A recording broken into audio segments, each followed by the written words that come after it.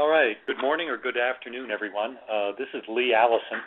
I'm the principal investigator on the NSF EarthCube Test Enterprise Governance Project, and we've been carrying out a year-long effort here for community engagement to help develop a governing structure to coordinate different elements of the EarthCube community. And this is the third version of this webinar we've offered out there to explain the governing structure that's been put forward by the community, and we're finalizing our arrangements with the National Science Foundation to actually set up this demonstration governance and put it in place over the next couple of months. And our goal today is walk through and explain to you what the community's designed here, what the opportunities are to participate in it, what roles you can play, and how to get involved, and the plans of what we hope to achieve over the next year. So we've been waiting a couple of minutes here. There's been a number of people who are in the midst of signing in, logging in, so we're giving them time to get going. So the plan for today is to give you a little bit of an overview of the background of how we got where we're going and the role the community's played in here, look at the structure that the community's put together, and talk about how you can get involved in the opportunities. That should take 20, 25 minutes or so, and then we hope to have questions from you in the audience, the participants here. What we would propose that you do is in the chat window online is go ahead and type your questions in. And our plan is to go through the full presentation and then turn and we'll start going through the questions that are in the chat box. And what we found on previous webinars, there's been quite a few of them. So hopefully as we've tweaked our presentation here, we've been able to incorporate some of the answers that people have asked or questions people have asked before. So we may be able to resolve some things that have popped up in previous calls. And then we'll open it up to oral questions, anybody who's on the line who wants to ask a question. And I'm hoping that we'll have time to take all of those on. We are recording this, I believe. Rachel Black is here with me. She's one of our project coordinators, and she's going to be monitoring the chat box, things coming along. But we are recording this. All the slides are up on the earthcube.org website, so those are all available, and you can come back and look at those. And if we run out of time, which I don't think we will, but if we do, we're available to follow up with you offline and try to answer any questions you have. So with that, let's go ahead and get started. Okay.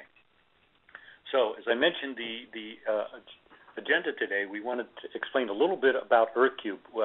We've had a significant number of people on the previous webinars who are new to EarthCube, who had heard a little bit about it, but really didn't know a lot.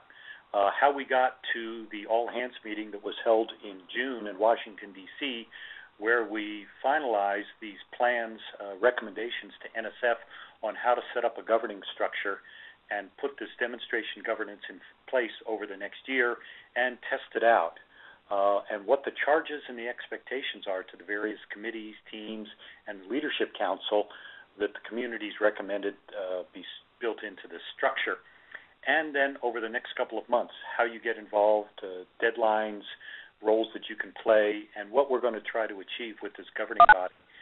And then we hope the last half of this hour-long segment we'll be able to answer your questions.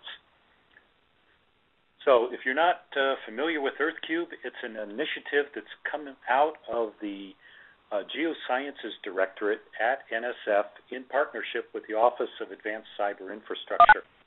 And it's built around the Cyber Infrastructure for 21st Century Initiative, which is an NSF-wide program. And the Earth Sciences, Geosciences stepped forward and said, we'd like to be the test bed. Let's see if the Geosciences can lead NSF forward. We think our community is ready technically and culturally to take this on, and recognizing that we've got a wide variety of challenges in the geosciences that a cyber infrastructure could help meet. So EarthCube is cyber infrastructure for the geosciences within the Cyber Infrastructure for 21st Century vision. And so the goal is to try to create a community-driven cyber infrastructure rather than building technology and hoping the scientists come to it. Let's have one that the scientists define what needs to be done and how we need to be able to work together and design the technology around that to meet the scientists' needs. And the goal is to help scientists have better data discovery and knowledge management across different disciplines and around the world, and enable us to do things that we've never been able to do before by achieving interoperability, the ability to bring different data sets together from different areas and integrate them seamlessly on our desktops or on our laptops, and be able to do science that we've never even thought was possible before. So this started about 3 years ago with a dear colleague letter from the geosciences director at NSF. There were 2 charrettes, or these community meetings subsequently. Those led to a request for white papers and expressions of interest in participating, and NSF was overwhelmed with hundreds of these two-page white papers coming forward, and it led to NSF reaching out and forming 18 or so different working groups that developed then over a period of a year a series of roadmaps and concept designs on how this ought to work together to bring forward an integrated cyber infrastructure. Subsequently, there's been 27 end-user workshops set up in different domains across the geosciences. I think there's 1 left, maybe 2 more left, one of them being held just in the next week or so. Space physics, I think it is, it's meeting. But 27 workshops that have been held so far, bringing anywhere from 25 to as many as 75 people together from each community. And they put together an assessment of what's the status of each community, what are their needs, what kind of capabilities would they like to develop. These then ended up with NSF using the feedback from the community and all of these roadmaps and concepts design, putting out the first $12 million or so of building blocks, research coordination networks, and conceptual design awards. There's a second round with a similar amount of money that are in negotiation right now. Proposals were received back in March. They've been reviewed, and NSF is in the midst of awarding those and negotiating the final terms. So we've got another dozen or so projects we expect to be added to the EarthCube portfolio here in the very near future. But we've got a dozen projects moving forward right now, and one of them is a governance project to see if we can build community-driven governance design, and that means working with the community. So we run the website for EarthCube as part of this project, and also have been out with exhibit booths at many of the national meetings for oceans, atmospheres, earth science, polar programs to spread the word and get community engagement on what this should look like.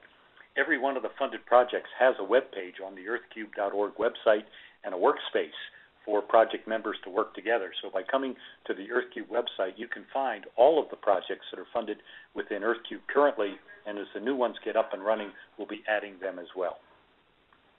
In this project, to talk to the community about how we work together, how we communicate, how we coordinate, how we collaborate, we held 4 community-wide workshops starting back in January, one for data facilities, another for the EarthCube-funded projects, a third that aimed at the technical side, the IT, information technology, computer science, information science, and the free and open source software community in March. And then a fairly large one bringing together representatives from those 27 or so end-user workshops, plus professional societies, and particularly end users who are really the target audience for NSF in this project. And as a result of those workshops, there were representatives from each of those who then came forward at a follow-up workshop where we tried to synthesize the input from all of these different stakeholder groups. That led to the development of a series of what we call strategic pathway exercises, and you can see a picture of one of these tabletop kinds of exercises that were online, where people would come in and say, okay, if this kind of decision was made, if this kind of organization was placed, if this kind of opportunity was available, how would I respond to it? And depending on that response, it led to a variety of other possible outcomes. So we had hundreds of people involved in running through these exercises. A smaller group then came in and did a very intense, very extensive review of the charter that was developed out of these assembly workshops of what a governing structure should look like. And they tore that apart line by line, item by item, and provided feedback and found weak points, found gaps, found areas where there were questions that needed to be resolved. And another 50-plus people participated in reviewing the whole framework of how do you set up governance. So we had a very diverse set of participants at various levels of involvement, coming back and doing a crowdsourcing, basically, on what we had developed through all of these workshops and providing feedback to us. All of this then was brought together late in June in Washington. We had over 150 people attending, representing a great variety of academic institutions, various organizations, federal agencies, nonprofits. Broke up into quite a few working sessions. We had posters, some plenary types of presentations helping put it all in perspective. Many of these were generated by the participants. I think 30-plus breakout sessions generated from the participants of what we needed to deal with. And as a result of that, we came out with a fairly well-defined governing structure that we are now recommending to NSF. We're in the final stages of reviewing that with NSF. But the goal is to set up this test governance demonstration phase over the next year. And the big charge given to this community-led governing structure is to see if we can find convergence on what an EarthCube architecture should look like so that it is set up and designed to meet scientists' needs and requirements. And so that is probably the biggest challenge being put forth into this governing structure. It's also to test how effective this demonstration governance works in achieving these goals and meeting community needs. And so this really is a test. It's going to be an agile process of looking at this governing process. Does it work? What do we need to change? What can we do to make it work more effectively? So there's a call for participation that's been underway. The first two webinars were held in the middle of July. The one today is probably the last of the series that we're going to offer. And we're bringing forward the initial charter, submitted it to NSF based on the input and the community resolution of it at the all-hands meeting in June. And here over the next few weeks, we're going to be setting up and organizing meetings of standing committees, of teams that are really the lifeblood of the EarthCube organization. And it's where the community is going to be able to come together and make policies, implement decisions, and bring them forward and to try to achieve the goals laid out. So through this fall, we expect to have the working meetings where we're setting up the standing committees, the working teams, develop our leadership council, and start addressing the big questions. How do we make sure that we've got a structure that's going to work and achieve the goals of the community? In January, we expect to get back together with small groups, representatives from the various committees and teams and from the leadership council that the community elects, representatives from the community. So we're expecting 25 or 30 people to get together for 2 to 3 days and examine how well is this working, what do we still need to do, what changes do we need to make, what's additional that we hadn't thought about, and make whatever adjustments are needed. And then over the next 6 months, come back and implement these things pretty quickly so that by next June, we hope that we're going to have a draft architecture coming out of this community process, one that's designed by the community and intended to achieve community goals, and that we've tested this governing structure. Is this an effective tool for the community to continue working with? If we're successful, NSF has indicated their desire then to take the results of this demonstration phase, analyze what's worked, what needs to be changed, and put together a funding solicitation for a possible 5 to 10 year long implementation of the EarthCube organization, with a decade-long goal of actually building and deploying an effective cyber infrastructure that's meeting scientists' needs. So this is the somewhat of a diagrammatic chart showing the elements of the EarthCube Enterprise Demonstration Governance that the community designed. At the bottom in blue, the idea is that everybody who wants to be a member of EarthCube can be a member. All you need to do is sign up online and indicate who you are and provide contact information. I'm going to move past the gray teams for a moment and move up to take a look at the orange areas here, the standing committees. These are really the guts of the organization.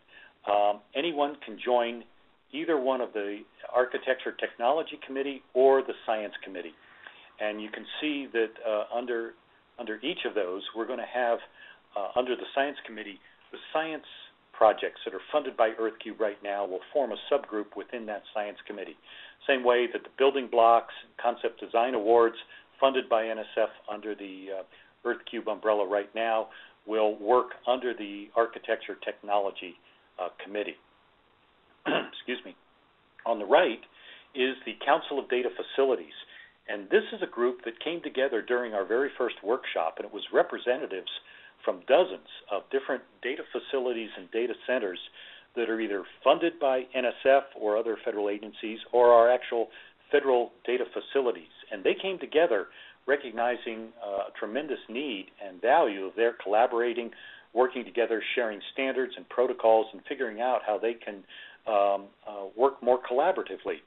And so they have formed a very formal organization with a well-developed charter, and they are open right now to charter membership, but it's aimed at institutions. Everything else in EarthCube governance right now is aimed at individuals. So the other standing committees are, and all membership in EarthCube otherwise, are individuals who join up and say, I want to participate, no cost, just sign up. You can join either one of the standing committees. The Council of Data Facilities, you actually have to be a data facility and agree to some terms of the charter. And so they operate a little bit differently. But together, these three standing committees will each elect their own leadership. They're developing their own guidelines, bylaws, how they're going to operate. And they're fairly, for the two standing committees, they're fairly loosely defined right now. As the groups develop over time, they have the ability to get something more elaborate or more formal if they want. But each of these standing committees will elect somebody to serve on a leadership council. And so that'll be 3 of the leadership council members. There's 5 additional seats that are at large that will be elected by the community, and the plan right now is to try to designate one for each of the broad elements of the NSF stakeholder community. So one from the IT computer science side, one from solid earth science, one from ocean science, one from atmosphere science, and one from polar programs, and representing 5 at-large members for 8 members on the Leadership Council. A separate chair of the Leadership Council will be elected directly by EarthCube members. And where we stand right now is that the first 3 Leadership Council members will come out of the standing committees. They will then develop a process for nominations and election of the at-large members and the chair. So we hope that they will be in place by mid to late September. They'll be putting process together, and by the time of the AGU fall meeting, just as a rough guideline, that we will have established a nomination process and an election process and have that open to the community to fill the remaining membership on the Leadership Council. Let me step back now. I jumped over the 2 gray boxes here for Engagement Team and Liaison Team, where the standing committees are expected to be the policy-making arms of EarthCube. The Engagement Team and Liaison Teams are the implementation areas. And again, they're open to participation by anybody from the community, but their jobs are going to be carrying out the policies adopted by the standing committees and the Leadership Council. And all of the standing committees and teams are going to have staff support provided by the office, which is shown to the right in light gray. We here at the Arizona Geological Survey and the University of Arizona, which run the project, have some people that have been working for the past year to help organize all of the events, work with the assembly teams, work with the workshops, and those staff will be assigned to provide staff support to the standing committees, to the teams, to the leadership council, and there will be a full-time paid position that will be opening here very, very shortly to be the office manager, the program manager of that office. And we're looking for somebody full-time for the next year. It's possible it could be extended perhaps 6 months beyond that year as we move into a transition phase from the demonstration governance into an actual longer-term governing body. But that'll be a paid position that we're going to be opening. We're finishing up the job description of that right now. But that staff in the office, shown in light gray on the right, will be there to carry out the work of the Leadership Council and the elected members and of the standing committees made up of the community. You also see some work groups scattered through here in different colors. Members of EarthCube can form a working group, make a proposal to establish it. There's a very short form to fill out with a specific requirement of what deliverables, what challenge are you trying to meet, what deliverables do you propose, what's your timeline, what budget do you need, what resources do you need to achieve that goal.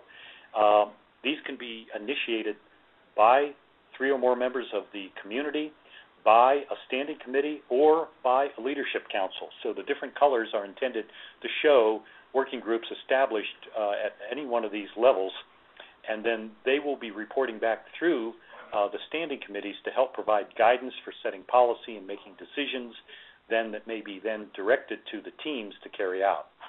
At the bottom also you see down in the members the special interest group.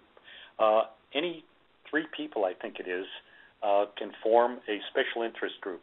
These don't require any formal plan of operation. The difference is there's not going to be an allocation necessarily of staff support or of funding to help the special interest group. So at a place, it may be a place for people who have an interest to get together and start talking about things that might eventually lead into a working group with a more formal plan of action, deliverables, and budget assigned to it.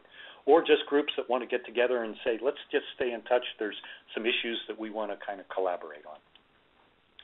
So now we're showing more of the organizational chart to give you a better idea of just how these pieces fit together. So again, everything is driven by the community here, shown in blue at the bottom. Community members form the standing committees, make the elections of leadership within each of these standing committees. They form the working groups. The standing committees appoint members to the Leadership Council, which will be the decision-making body across all of EarthCube. They, on the right then, can pass direction down to the engagement team and liaison team. And I apologize, I realize I didn't explain in detail what those 2 teams do. The engagement team is really trying to work with the broad EarthCube community or potential EarthCube community. We've seen that EarthCube up to this point has been heavily dominated by the more tech-savvy members of the community or the IT community, but also among the end users, those people who are probably already using a lot of cyber infrastructure capabilities. We want to make sure that we fully engage with the broad geosciences communities, and the engagement team is tasked to do that. The liaison team is tasked to reach outside the EarthCube community. We realize that even though the NSF initiative is big, it's bold, there's similar initiatives going on in other scientific domains, across other federal agencies, across the private sector, at the international level, and there's huge, huge activities and resources being invested. We need to make sure that we're tapped into that. So the liaison team is tasked to try to identify where are those efforts and those bodies and those individuals outside of the EarthCube community that we need to touch base with and coordinate with, learn from, share, maybe leverage resources, and make sure that we're not duplicating efforts, and we're drawing from the best of the best wherever it's going on around the world. So that's their task. So where we stand now is EarthCube is open for business. We are soliciting people to sign up, become a member of EarthCube, indicate if you have interest in participating in one of the science or technology standing committees.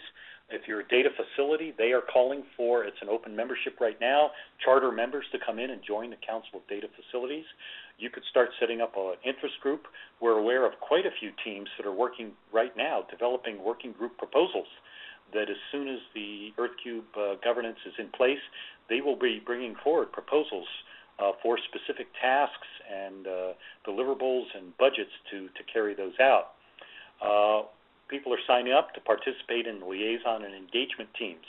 We've also had a number of people indicate their interest in participating, running for office on the Leadership Council. And so some of those details will be coming out. But let us know now, get involved, because in the next few weeks, the first organizational meetings of the standing committees are going to be set up and announced.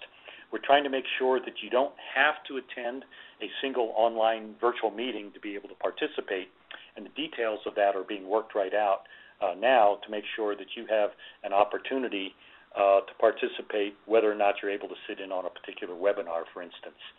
And so those details will be coming forward now. But we want to make sure, express your interest now so we can make sure that we can follow up with you, let you know of something that's coming up that you've expressed interest in participating. So there are some priority issues that the community put together at the Assembly Workshop in May, and then that were prioritized at the all-hands meeting in June in Washington, that the Leadership Council needs to have a more defined scope and vision for EarthCube. EarthCube deliberately, up till now, has been very broadly defined, with the goal of not trying to put a box around what it may be, to leave it open enough so that the community could come forward and help shape what that vision and what that scope may be without a predetermined constraint on it.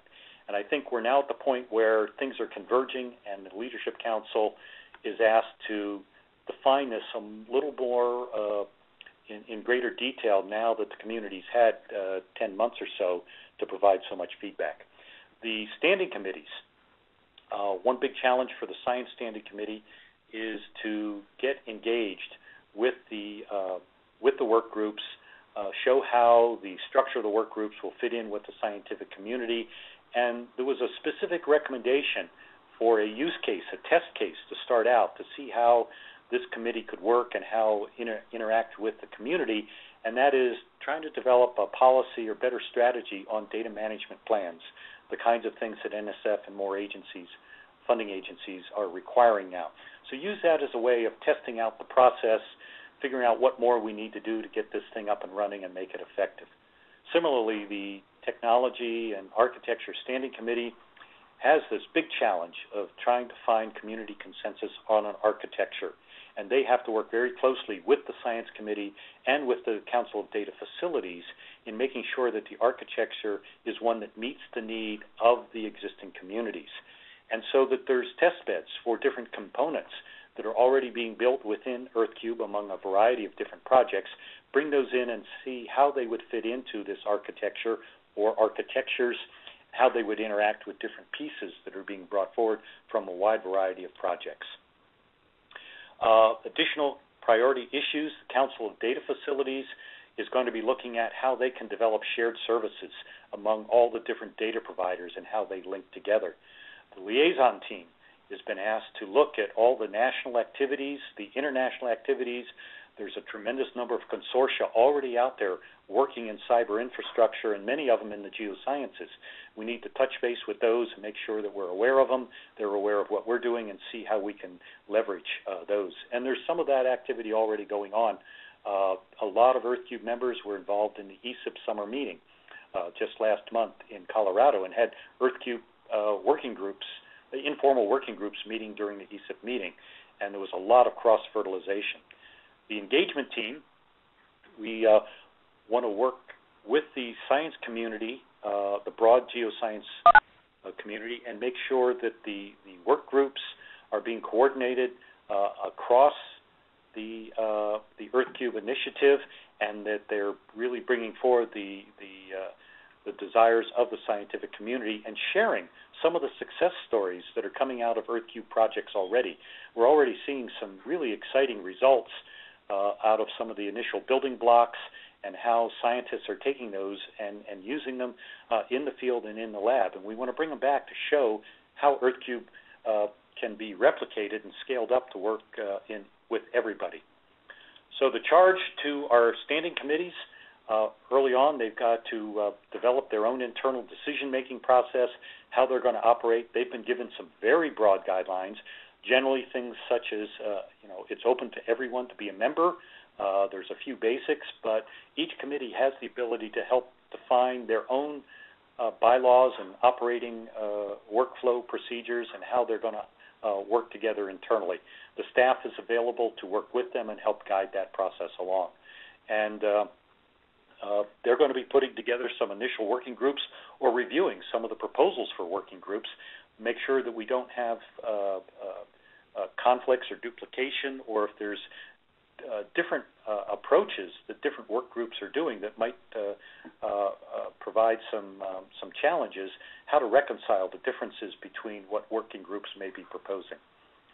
They have to select their leadership to serve on the Leadership Council and who their representatives are going to be, how they're going to decide what priority issues coming forward from working groups, recommendations from the Leadership Council, ideas coming back from the teams. How are they going to decide what their priorities are and how to do those?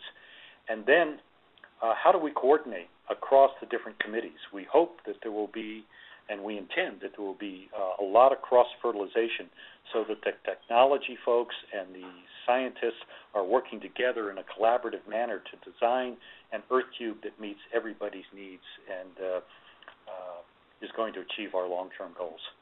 Our teams have been charged with similar goals. Work out their own decision-making process. They're going to have non-voting representatives on the Leadership Council, so to make sure that they're sitting there to understand the decisions that are coming out, the directions that are being given to the teams, and what the real intents are. How they determine their priorities with the resources that are available and implement the recommendations and directions from the committees and from the Leadership Council. The Leadership Council, again, has their own decision-making process. There's a draft charter in place. They get to finalize that and develop it with the community structure that they want to be representative and responsive to the community. They're going to hopefully early on be able to develop some coordination mechanisms across the different communities, different committees, and different teams, and how these different funded projects coming out of EarthCube are going to work and how they relate to the standing committees. And that's going to be a big challenge. They get to approve proposals for working groups and allocate budgets to those, including ones that come forward from standing committees. They may set up their own working groups where they see that there's a gap or a critical need, and if it hasn't come forward from a community group, they get to establish those and allocate the resources. And again, they're going to be the final decider on setting priorities and determining that vision and scope and where the resources are going to go. So the chair will be elected by the community, and in the first couple of months of setting up the governing body, the initial Leadership Council will be setting up that process for nominations and for voting, selecting a chair from the general membership. But in that first phase here, the recommendation is let's get a chair that may be elected from the leadership, or that is proposed to be elected directly from the remainder of the Leadership Council. The concern is that we're still adding members. It's going to be a long process here while we reach out to the community and get broad representation within EarthCube, get the election process in place.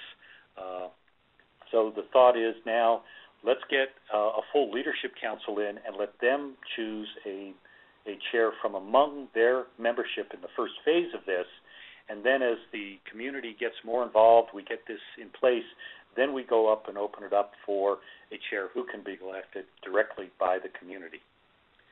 So people have asked, what are the expectations? Well, if you want to just be a participant in EarthCube, stay active of what's going on and see opportunities, let your voice be heard. Leadership might be 2 to 3 hours per month right now, as we're expecting on the various committees or teams. If you just want to sit on conference calls or participate in some of the web forums and dialogues, perhaps 1 to 3 hours per month. More than that if you want to, if you get active in some of the discussions and some of the decision-making processes going on.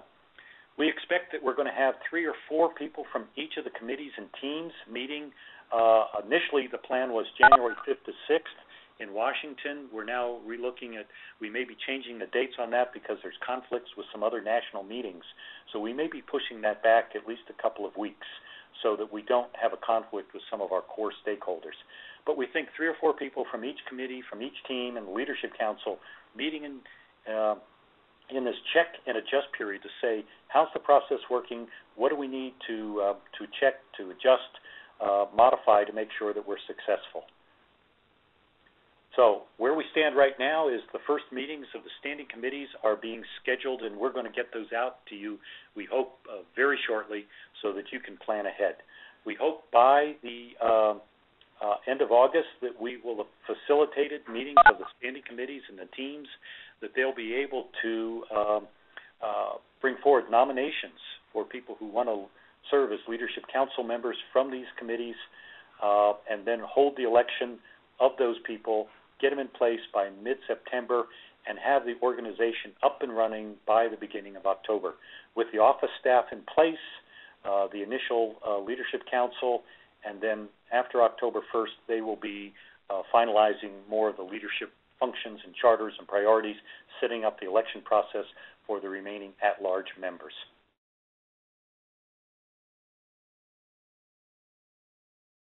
And do we have any questions in the chat box to begin with? Yes, we do. And so I think we have several, and I think the best way to do this is I'm just going to read through the ones that have come in the chat already and let Lee answer them. So the first question is from Joan Aaron, and her question is, she says that Bran Neiman and I set up a Birds of a Feather meeting on EarthCube data science publications at the all-hands meeting. There is definite interest, and we would like to define how to connect this activity with EarthCube. Okay. I could see 2 ways right now, and we've got our whole office team in here with us, so hopefully they will correct me and or help augment my answers here. But one, you could form a special interest group, and that's very informal, and we have special interest groups. We have a couple dozen of them already now up with space on the earthcube.org website. But if this is a new one, you're encouraged to go ahead and set one up, and it's very minimal requirements to do that, and it's a way to get some space on the website, set up a forum. You can use the webinar capabilities, and it gives you a chance to talk and start working together as a community. If you're beyond that, if you think you have a specific target, a deliverable, a goal, a challenge that you want to meet, that you've got a team together, you could start forming form an informal group right now to propose a work group. The advantage of a work group, and there's disadvantages too, I'll mention. The advantage is you can have more support, staff support, logistical support. You may have a budget to help put travel together for some meetings or do some other things. The downside is you have to write a short but formal proposal with deadline, deliverables, identify who's going to be responsible, and you'll have to run that either through a standing committee or run it through the Leadership Council. The work groups will not be approved until the Leadership Council and the organization is in place. We can't do that in the governance project. We're the community engagement folks. So we know of at least 3 different groups right now that have formed together working on draft work group proposals so that when the governance is in place, they can deliver that. So, okay. I know there's a lot of other questions, so maybe we probably ought to move on. What's the next one, Rachel? The next one is a clarification on one of the slides, and that was the timeline slide where it said February to June 2015, develop architecture framework. And the clarification question is, does this refer to cyber infrastructure architecture framework or the governance architecture framework? Good point. That's the cyber infrastructure framework, a system architecture, design architecture, system design. There's a number of different names floating for it, but we hope the committees will start working on that immediately come October 1st, but we also realize there's going to be some time setting up procedures, protocols, and forming the work groups on that, and we'll be adjusting that in January and see how the initial work goes. But the intent is we hope we'll have things worked out enough so that will be the time when we're really looking at the technical design rather than the governance design. But good point. Okay. And then the next one is about this slide that said at-large representation will be selected from across the Geosciences Directorate. What about representation from the Cyber Directorate? That's a good point. That's a good one. And this is one where we're still in discussion. And you bring up a good point. The original proposal was 4 at-large members. But in further discussion with community, with our advisory committee, with operations group, with NSF, the question came up, how do we make sure that EarthCube is really driven by the science community? And so the recommendation that's come out in the discussions has been, we'll designate the 4 at-large members to be representing each of the geoscience communities. But in doing so, then that may not cover the technical side of things. The technical standing committee will certainly be bringing somebody forward from the cyber side, and the Council of Data Facilities would most likely have somebody who's more on the technical side, but it will really dominate. So that's a point that still has to be resolved. So thanks for bringing that forward. It's one that we're in the midst of conversation, and thank you for catching that. And then the next one is, can a standing committee create or approve a new working group, or is that a function of the Leadership Council? And is the process that a standing committee recommends and the Leadership Council approves? I think it's more the latter. The idea is that the Leadership Council will have control over the budget. And because the working groups may have budgets assigned to them, and also because different standing committees may set up different working groups or propose them or recommend them, the Leadership Council needs to make sure that there's not duplication, or if there's some proposals that are at odds with each other, reconcile that. So the final approval is put into the hands of the Leadership Council. The standing committees can initiate a work group proposal, could recommend one that comes from the community, could comment on those, but the final decision is intended to be made by the Leadership Council. Okay, then another one about the note that the Leadership Council chair will be elected by membership. And the question here is, what is a member? Is this an organization or an individual? Right now, membership is individuals in EarthCube. Now, having said that, the Council of Data Facilities is different, and that's a council of facilities or centers. It's institutional rather than individuals. And they have a very formal charter that they've been developing over the last several months, and they've defined that membership very clearly.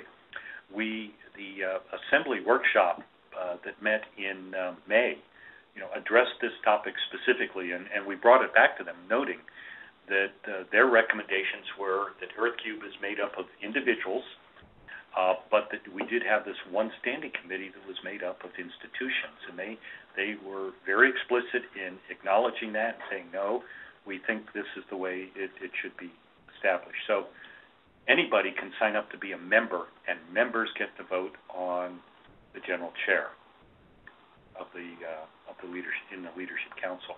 I'm wondering, as I said that though, is the question, do institutions that are in the Council of Data Facilities, do they have the same vote as a member, as an individual? And I don't know that that's been addressed. No, okay. I'm looking around to my team, and no, that is not explicitly addressed in the charter. So that's something I think we have to take a look at. Okay, and then the next one is how many this is actually a couple questions, and I think we've answered parts of this. But the initial question is how many representatives will be selected for the Science Standing Committee? And then the second question was about selecting a diversity of members to represent a broad spectrum of sciences supported by NSF/GEO, and I think we've answered that part. Well, a little bit, I think, maybe. But when you say representatives... so the first is how many will be selected for the Science Standing Committee. Okay, well, and I'm not quite sure what that's referring to, but anybody who signs up to become a member can join any of the standing committees. The standing committees will elect their own internal leadership. They have to have at least a chair, or they could have co-chairs or multiple positions, but each standing committee selects somebody who will serve on the leadership council. I think most people have expected that the chair, if there's a chair or well, if there's co-chairs, but the chair or a co-chair will serve on the leadership council. So each standing committee has one representative on the leadership council. So I didn't know if representatives meant representatives of the community within the standing committee. Okay, there was another part to that.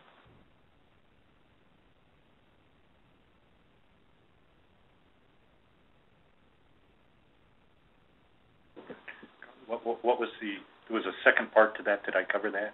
The other question was just in regards to selecting a diversity of members to represent the broad spectrum of sciences supported by NSF/GEO. Right, and so is that elected within the standing committees or within the leadership council? The draft we have right now in the leadership council, we've got a proposal in there based on feedback since the all-hands meeting to let each of the at-large positions be allocated to one of the four science communities. Within the standing committees, they have the ability to have broader allocation of their leadership positions. So they might have, the Science Standing Committee might say, hey, we've got these same four kind of communities. We want some kind of a leadership structure within the committee to make sure there's representation from all of them. So, say if it happens that the oceans community, really signs up and overwhelmingly dominates the membership of the science committee, do other sciences feel like, oh, they've elected the leadership and it's all out of their community? I don't have a place here. So that's one of the things we've asked the committees to look at, is how they want to structure internally to make sure that they have good representation and broad involvement of all of their stakeholders. And then one final question, and this question is representation of the 2-year community and technical college academic communities desired? I would say yes.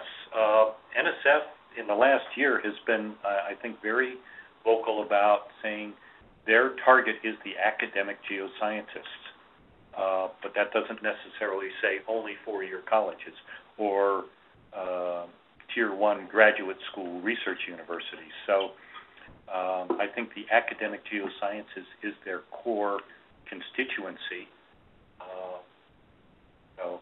But it's something we could bring up and just ask, and we'll follow up with NSF and just see how, we haven't talked about it explicitly, but just say if that's their understanding as well, if we're correct.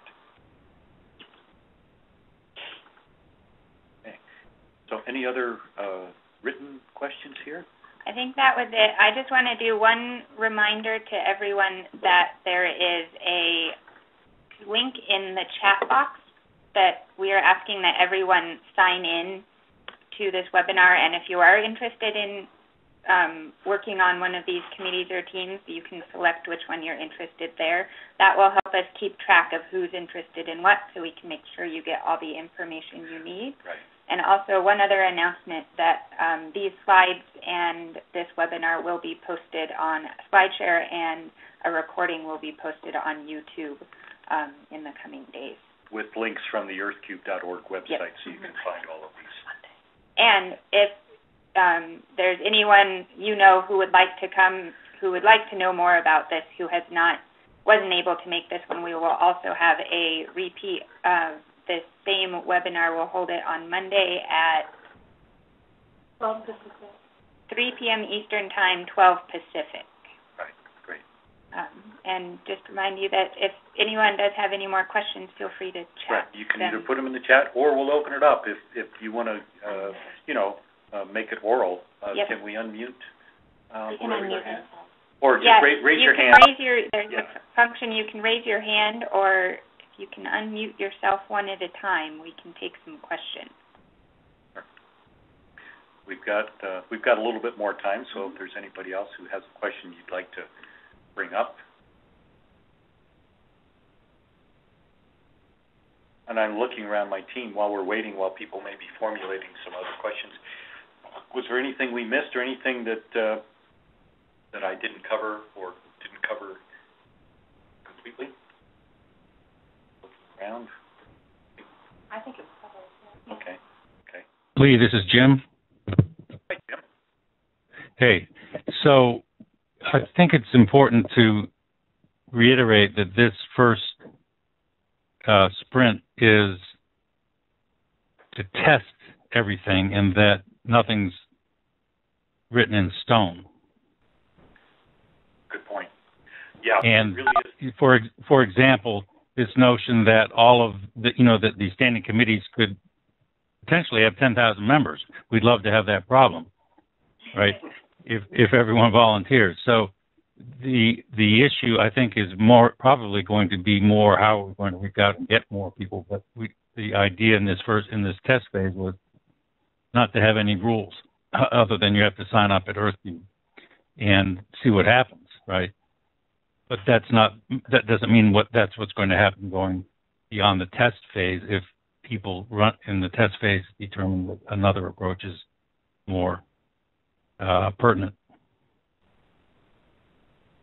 Thanks for that clarification, Jim. Appreciate that. Yeah, somebody's described these standing committees as maybe more like divisions within a professional society, so that you've joined a division of on the science side or on the technical side. So we're calling them standing committees, but you're right. If we have hundreds or even thousands of people sign up, that's kind of cumbersome for a quote committee structure. But that's the kind of success I think we'd love to have, and the committees then have the ability to structure themselves the best way to handle that. And hopefully we've got the support in place to make that happen. And new committees may evolve out of this process. These are the two the community felt we start with. As this process moves forward, new committees, new standing committees can be set up, subcommittees can be set up. So we're trying to give it the minimum framework to make it work, and enough flexibility that the community or the organization can be responsive to the community needs and desires. And this is clearly recognized by NSF as a demonstration, as a test over the next year.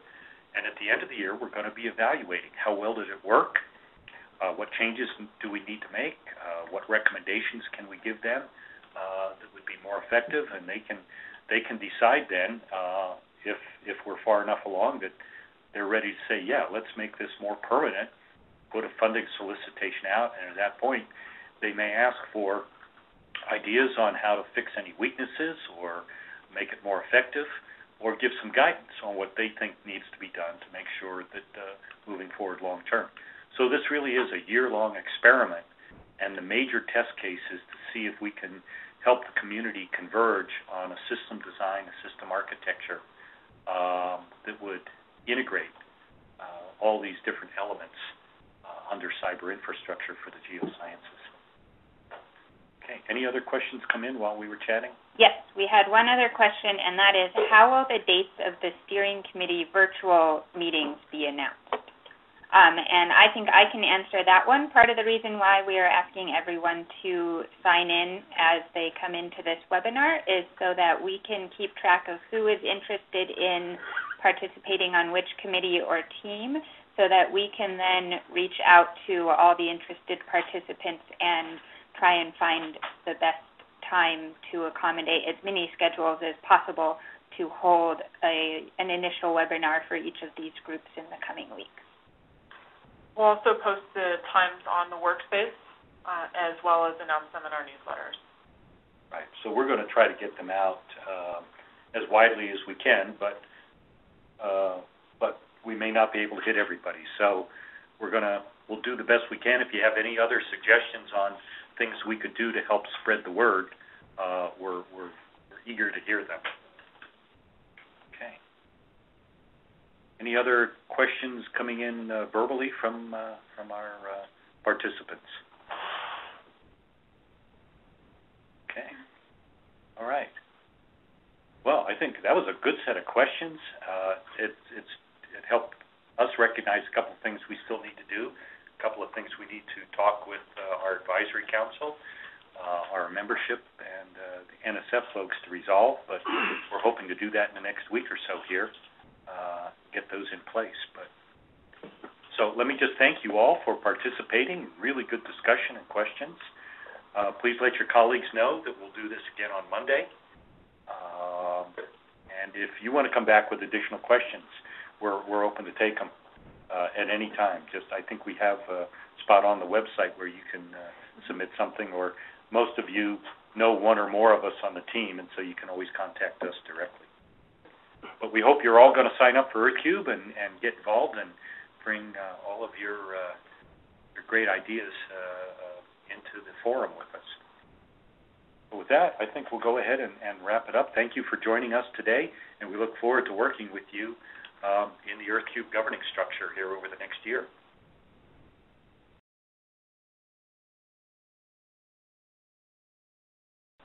So at that point, I'm going to go ahead and turn to Rachel, and I see her nodding that we do have some questions already coming forward from the chat box.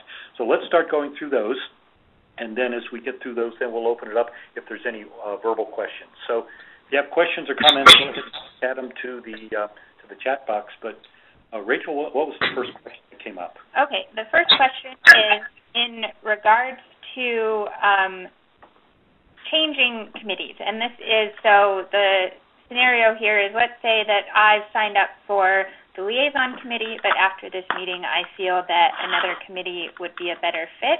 How do I change what committee I'm interested in? And related to that, the second question is, can I be on more than one committee? And I can go ahead and answer this first question in that if you decide that another committee might be a better fit for you, if you can feel free to take that survey, the little sign-in survey that I'm adding to the chat box now, and you can express interest in a different survey, and we can make sure you get, or in a different committee, and we can make sure you get information on all of the ones that you're interested. And then the second question, I'll go ahead and let Lee take this one, and that's, can I be on more than one committee?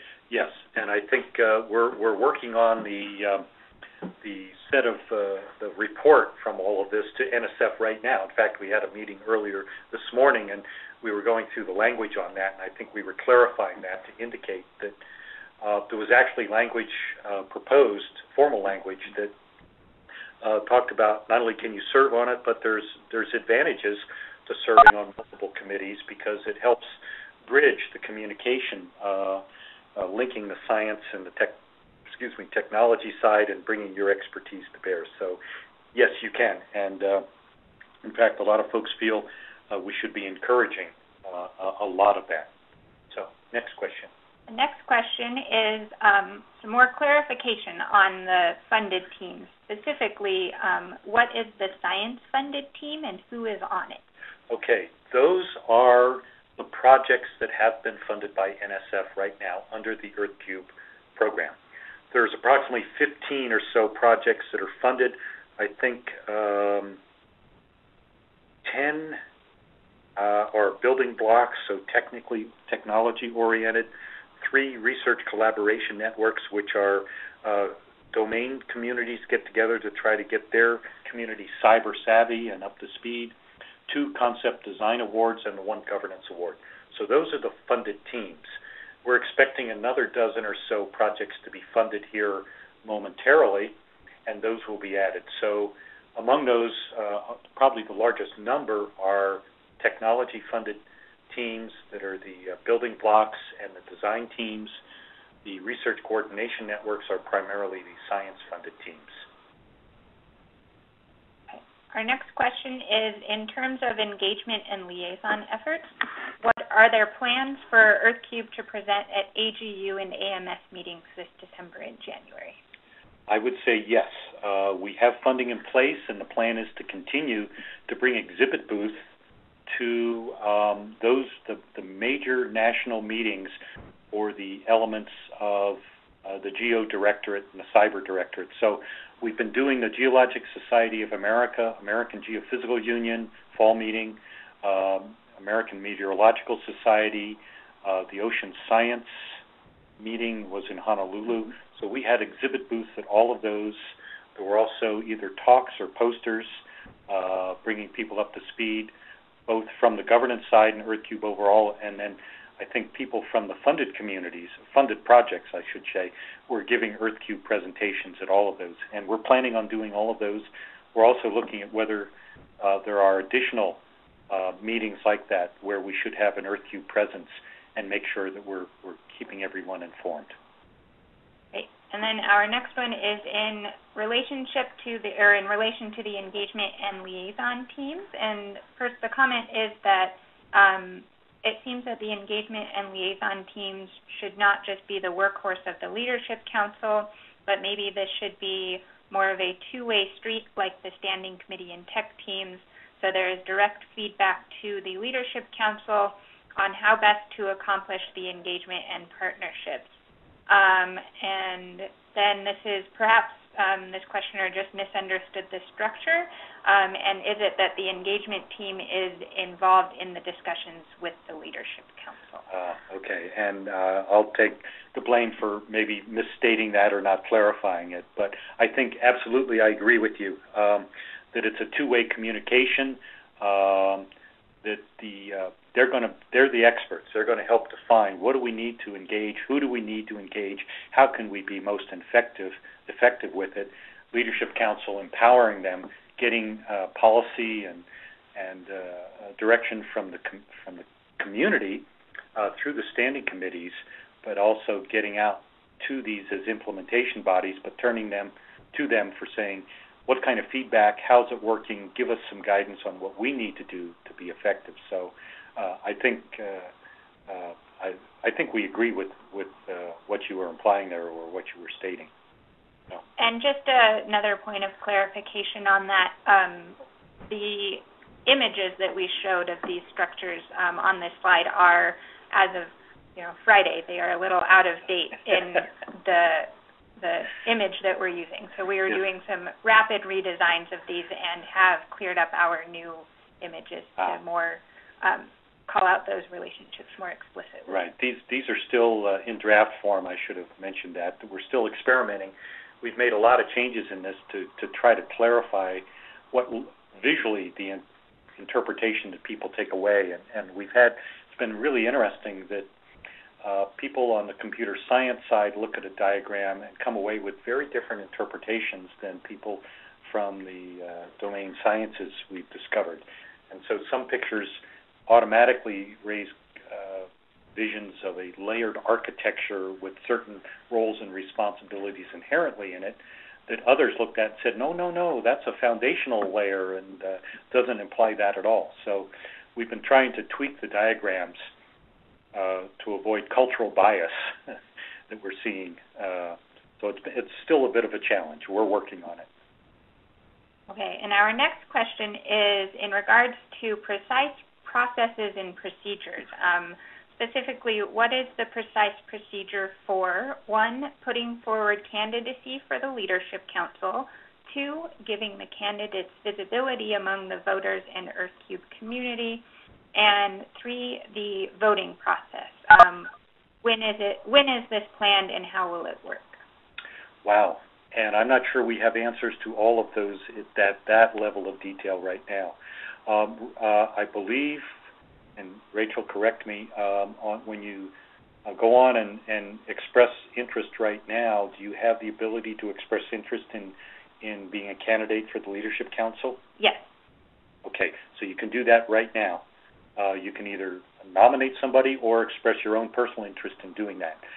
We've got a broad timeline right now showing when we're hoping to do this, but our plan is to be working on that this week and come up with a more detailed timeline on the nomination process, and we expect, and this I don't think we've discussed this explicitly in the team, but I'm expecting that we will have candidate bios or allow the candidates to make statements about their qualifications or their level of interest. We're trying not to impose too much of that structure at this point because we're expecting the Leadership Council will have their own nominating committee or elections committee. There's some discussion on the nature of that, but they will have, let's call it an elections committee, that will set the procedures for that. So we're trying to be careful not to impose too much from the project level here on that until the Leadership Council, well, I shouldn't say until, but once the Leadership Council is in place, we expect they're going to establish their own kind of guidelines and rules and procedures. So we're walking a little bit of a fine line there. We don't want to have something too prescriptive in that the Leadership Council will feel they need to dramatically revise. So you can tell I'm dancing around that a little bit. We don't have all of those details in place, but I think we have some ideas. I give it by the end of July, we ought to have all of that pretty well defined and posted online with the details. Yeah, Rachel's nodding yes, so if you didn't hear her nodding, yes, she's agreeing that that's where we are going. Okay, and then this one is kind of already answered this one, but I have already signed up for X committee or team during the meeting or previously. What comes next? Well, I think, yeah, we have kind of covered it here, but we're going to be putting out a more formal, detailed timeline and step-by-step and announce dates for the first virtual organizational meetings, informational meetings for the standing committees, the draft guidelines under which the committees will get up and running, and they can add more to that, and lay out a timeline for selecting leadership within those committees.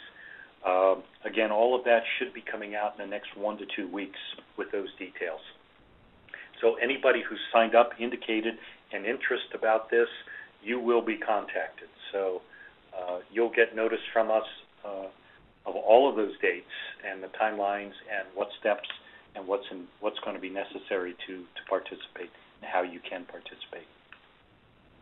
Okay, and then our next question is coming specifically from one of the building blocks teams, and it says that we are organizers of technical sessions at AGU, which are very relevant to EarthCube.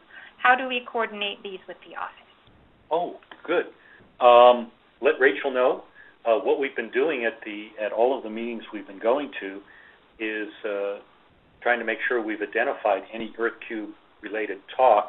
We posted up on the EarthCube website. We've also been doing flyers and brochures at the meetings and a poster.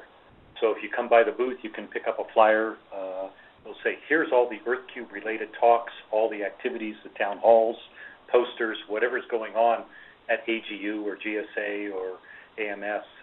What's EarthCube-related, times, dates, locations, all of that stuff. So anything that you can let us know about, make sure that we haven't missed it. But we're doing that, I think, for all of the meetings. Okay, then moving along, is there a max size to each committee or team in mind, or is the number unlimited? The community said let it be wide open, so no maximum size. So it could be that we're going to have hundreds of members of standing committees, with the exception, and they're open to all, with the exception of council data facilities, which is institutional, and they've developed their own charter, which requires specific qualifications of being a facility or center to be a member. But otherwise, the two other standing committees are unlimited right now in size. There is the possibility that new standing committees will pop up. The Leadership Council can form those. The community may recommend those. But these are the two that the community said let's start with, and they were very explicit in defining the initial document that it be wide open to anybody who wants to participate. Our next one is, where did it go?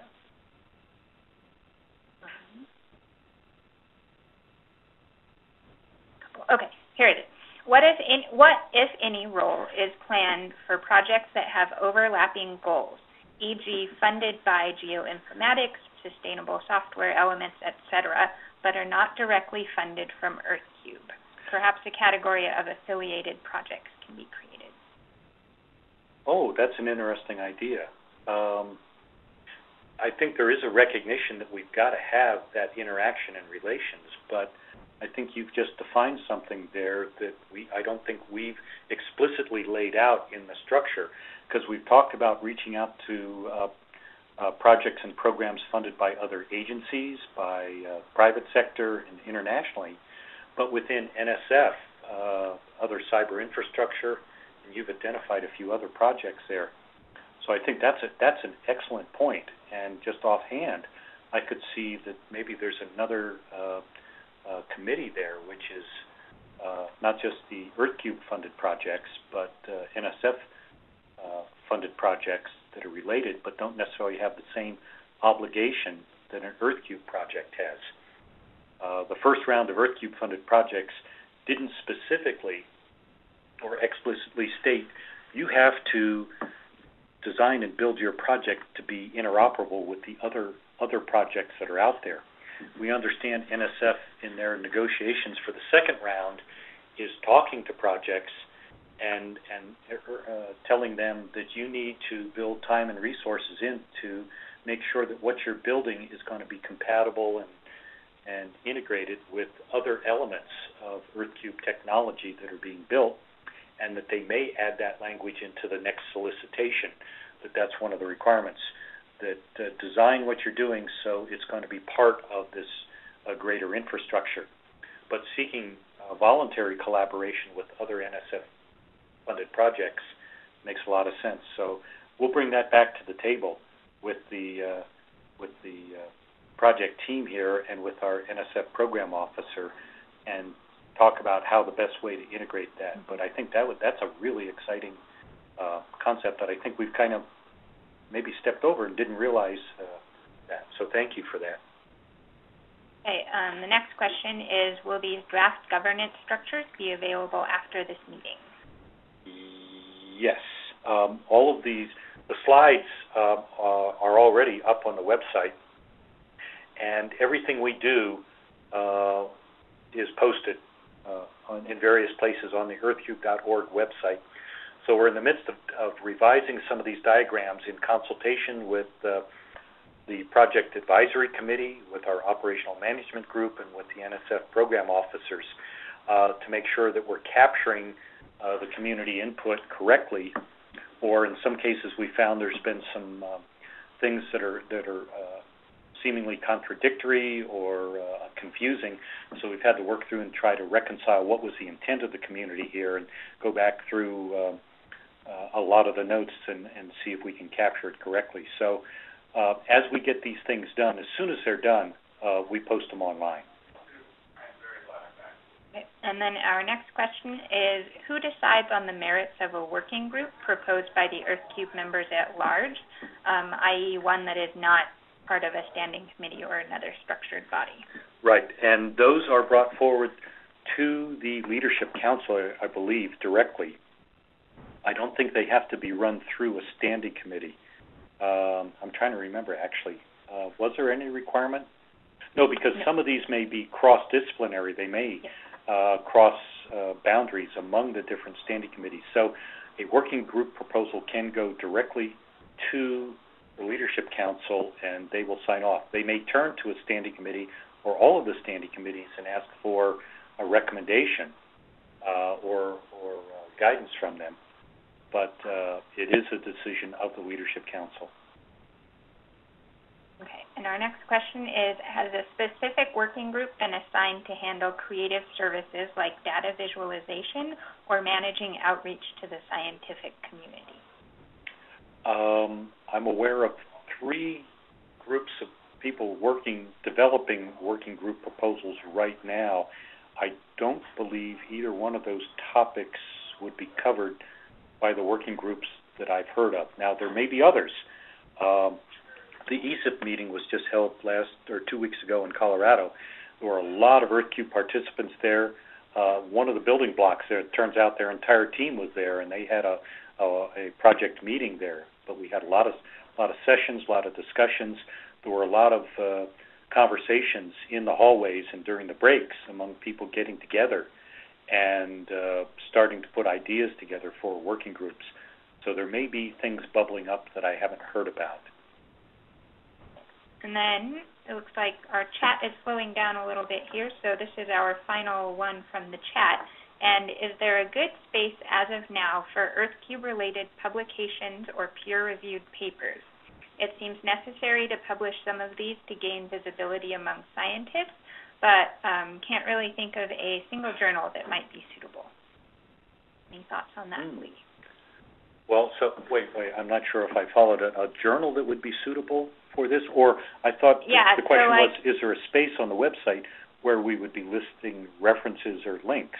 Well, in answer to going that direction, we do have all of the papers that we have, either documents that we've created from test governance or the previous white papers and expressions of interest. Those are all available on our document repository via our website. But I think that the larger question is more published papers. You know, if we've got 15 funded NSF projects out there, so they're going to be generating reports and published papers and peer-reviewed journals and other places.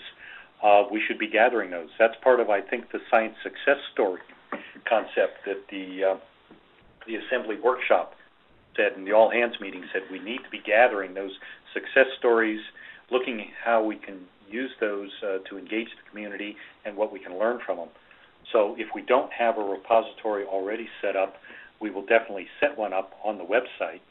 As Rachel mentioned, we're already, all of the reports that are coming out of the projects that are more like project-related reports, but I don't know if we have one that, I think we could do this for both for abstracts, for published papers, for linkages, for more maybe some great literature reports that might be coming out as well. But yeah, let's make this a repository catalog of all of the EarthCube related materials coming out. And so some more specifics to this question is, do you know specifically which peer-reviewed journals might have carried papers related to EarthCube? Haven't seen anything in geoscience, cyber infrastructure, or other cyber infrastructure journals. Right, and I would say the timeline is such we probably haven't seen much in the peer-reviewed literature coming out. I think what I've seen have largely been abstracts from annual meetings, things like that, or reports to NSF or project reports that really haven't been aimed at formal publication. All of the funded projects really all got started about 9 months ago or so. Prior to that, it was these working groups, concept papers, concept designs, roadmaps that were reports to NSF but aren't necessarily well-suited for scientific publications. They were more kind of planning and strategy documents or state-of-the-art where we need to go. So I would suspect we're just at the point where those are coming out of the community and going through the review process right now. So we definitely want to make sure that we have an invitation out there on the website to the community, hey, as these come out or as you publish these things, let us know. Make sure that we're capturing them and you get recognition and we see the pieces that are coming together that are going to be creating EarthCube here. And I think that's about it for our chat questions. So if there's anyone on the phone who has questions, everybody should be muted now, but if you can maybe unmute one at a time, we can take some questions from callers. Raise your hand or unmute, and we'll take any oral questions that you have here for a few more minutes.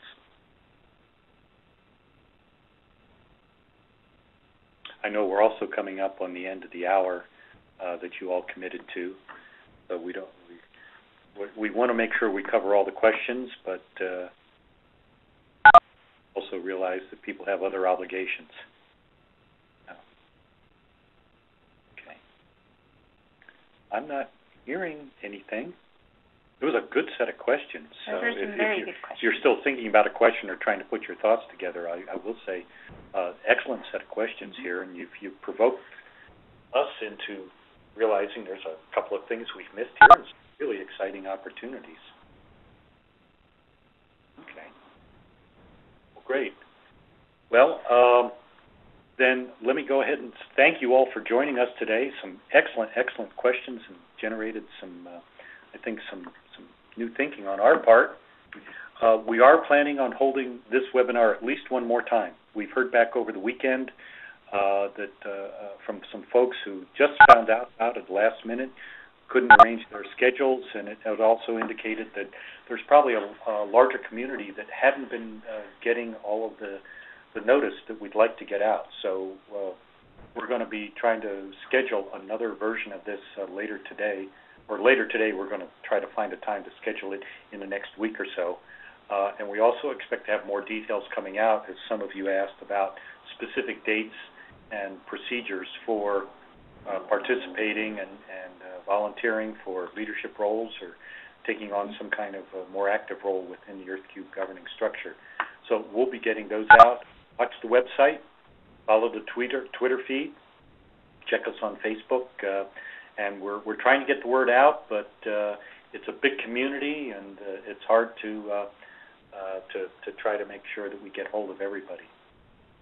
So, any other last-minute questions or comments coming forward? There's just some good side comments about publications in journals that I'm keeping an eye on, and all of you having those comments, I will relay those to Lee and the rest of the governance team as well. Okay, that's great.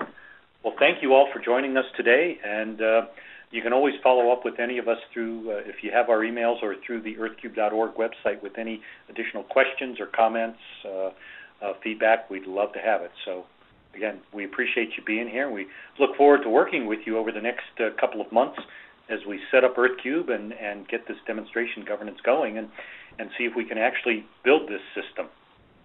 All right. With that, thank you all, and we'll go ahead and wrap this one up. And Rachel, do we have any questions in the chat box? It's actually been pretty quiet with this group today. Okay. So just a couple housekeeping items. I pasted links to the expression of interest form, so if you are indeed interested in participating in one of these committees and have not yet done so, you can go ahead and fill out that form. We can make sure that you are copied in on all of the communications moving forward.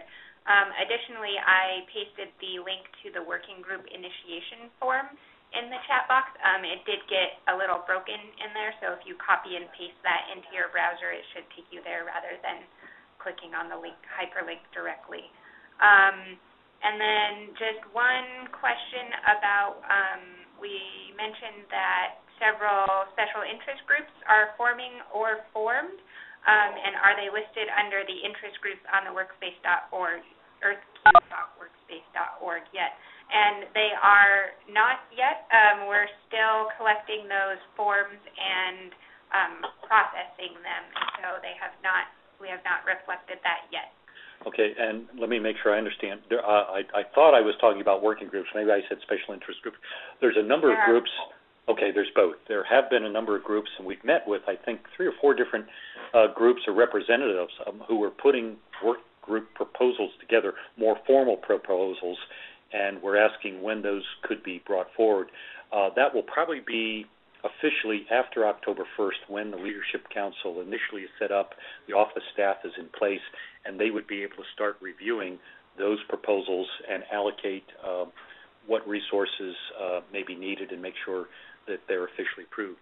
The special interest groups are really much less formal, very informal. You can pretty much form those, I think, now, anytime, start talking. We have a number of special interest groups that have already formed over the last year under the EarthCube umbrella that are meeting and have a space on the earthcube.org webpage. And the expectation is many of those will just continue forward, we anticipate, as the test governance body actually gets up and operating. So I think that's simply going to be the people who are in it just saying, we'd like to continue forward, and that's all that's going to be involved. We'll make sure that they have a space online, they're identified with contacts available. And then we have another question, and that's, where can I get a copy of today's presentation? I believe that we have a version of this up from one of our previous webinars on our SlideShare, which is slideshare.net/EarthCube, and I will verify that after this call. Additionally, we will be, since this is our third and likely our final call on this particular topic, we will be putting up a YouTube video that's a compilation of this presentation, as well as the question and answer sessions from each of the previous calls. So that'll take us, it takes us a little bit of time to get these rendered. Right, and I think from the previous 2 calls, we've been able to, I think, update this presentation a little bit, either with some modifications of slides or in the points that I bring forward. So I think it's gotten a little bit longer here than the original ones, because questions that were raised in previous calls, we've tried to address those in the presentation now, and it may be that we've been somewhat successful, because I think we've had fewer questions this time around. So I think we've been able to describe some of the things that have come up in previous calls. Okay. Any other? And that's actually all the questions from the chat. Okay. Well, then why don't we open it up? If you've got a question you'd like to just bring in on the phone or on the WebEx, go ahead and just unmute yourself and speak up. Maybe if you're thinking about that for a moment, Rachel, is there anything that you think I may have missed on here that's come up before that may not have addressed? I think, okay, I don't think so. I think we got most of it covered. Yeah. I think we've been learning, and actually some of the questions from previous calls have been extremely helpful, because people discovered a few things that we had missed, or a couple things we hadn't thought about, and we went back through the notes and talked with the team and with NSF, and were able to resolve that and clarify a couple points. So it's really been very helpful for us in the previous calls as well. Okay. Well. Any other, no more questions? I don't think so. Any other questions from Can you, the chat? on our screen, can you bring up the box, the chat window, to see if maybe, oh, I'm sorry, I had the mouse and didn't realize it there. Okay. Or not maybe the box that shows if anybody had raised their hands or something like that. Yeah. Okay. No, okay. All right, well, we won't keep you any longer. I know you're all extremely busy. We appreciate you taking your time and joining us today. Good questions. And we hope that you will go, if you haven't already signed up to be a member in EarthCube, go sign up right now. Let us know what interest you may have in various teams or committees, or take a look at it and decide you can come back later. But make sure if you sign up, we're going to be able to contact you and let you know when the next webinars and virtual meetings, notices going out, so that if you want to play an active role, we want to make sure you have that opportunity. Great. So, all Well, thank you all. We appreciate you joining us and look forward to working with you in EarthCube over the next year in our demonstration governance and try to build this out and make it work for the community. So, again, thank you all for joining, and we'll be talking to you soon.